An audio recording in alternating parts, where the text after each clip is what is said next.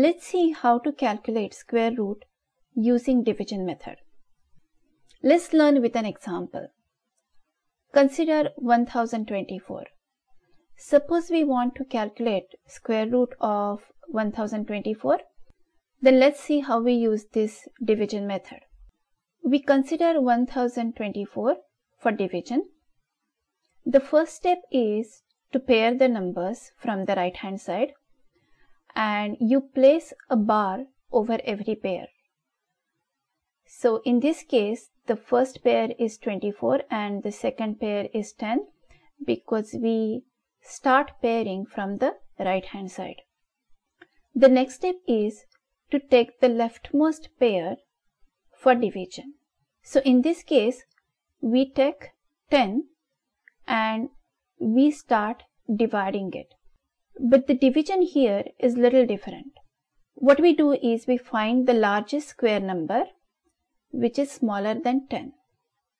Now what is the largest square number which is smaller than 10 here? 9. 3 3s are 9. That means we divide 10 by 3 and we get the answer 3. So the divisor 3 I have written on the left hand side and I have written the answer 3 on the top.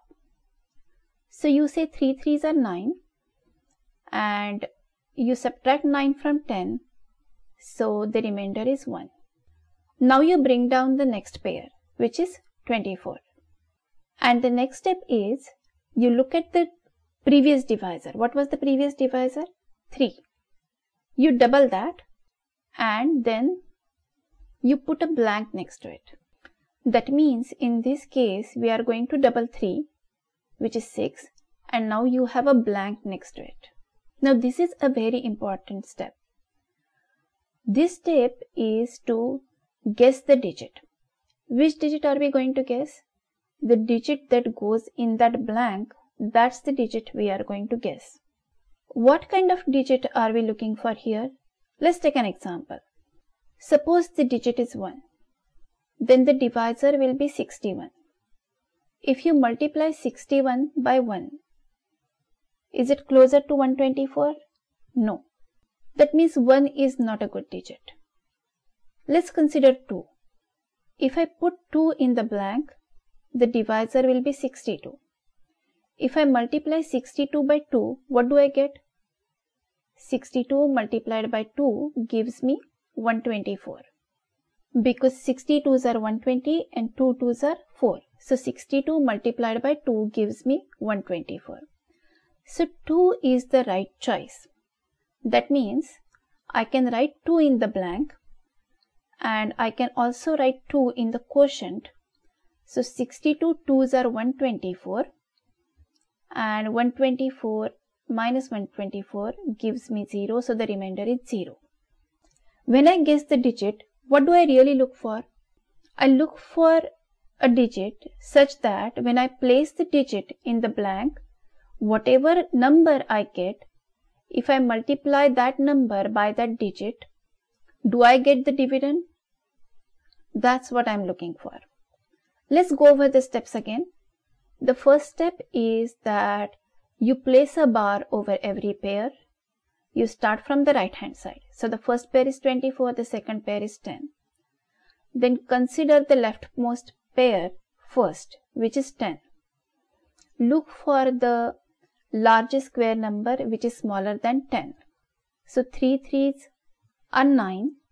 We divided 10 by 3 and 10 minus 9 gives you 1. So 1 is the remainder. Then we bring down the next pair which is 24. So you get 124. Again look at the first divisor which was 3. Double that 3, so you get 6. Put a blank next to it and guess the digit. The digit should be such that when you put it there, whatever divisor you get, you multiply that divisor by that digit to get the dividend. In this case, 2 was the right choice because 62 multiplied by 2 gives you 124. So 62 multiplied by 2 gives 124. 124 minus 124 gives 0. So the remainder is 0. That means the square root of 1024 is 32. Let's take one more example. Square root of 729. Again, consider the number 729 for division. Start pairing the digits and start it from the right hand side. So the first pair is 29. The second bar is there only for one digit because we have odd number of digits, and that is okay. You can have the group of only one digit. Now consider 7 for division. Find the largest square that is smaller than 7. In this case it is 4 because 2 2s are 4. So you divide 7 by 2. The quotient is 2. 2 2s are 4. Subtract 4 from 7.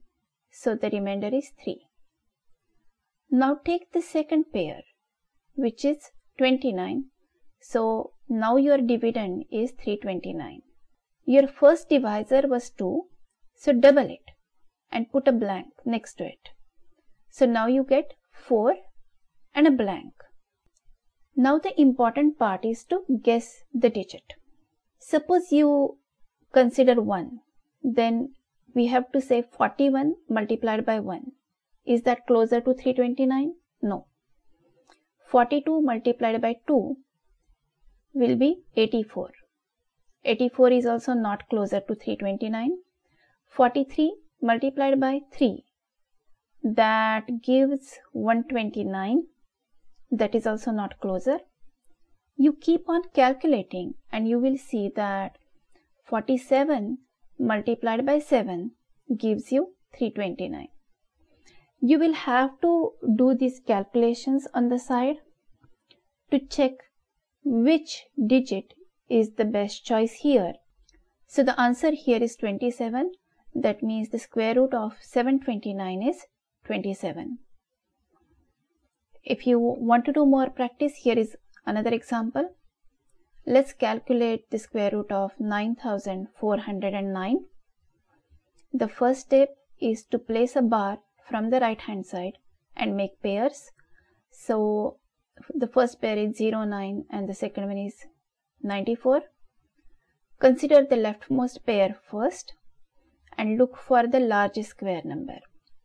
We know 9 9s are 81, so divide by 9, and 9 is the quotient as well as the divisor.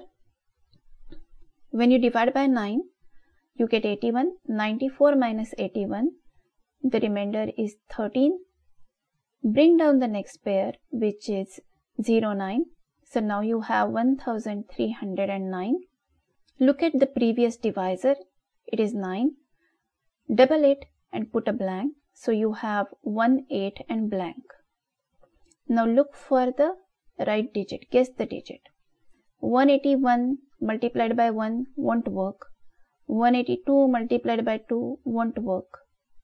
You can do some calculations and keep working on it, and you will see that 187 multiplied by 7 gives you 1309. Subtract 1309 from 1309, the remainder is 0, so you can stop. That means the square root of 9409 is 97.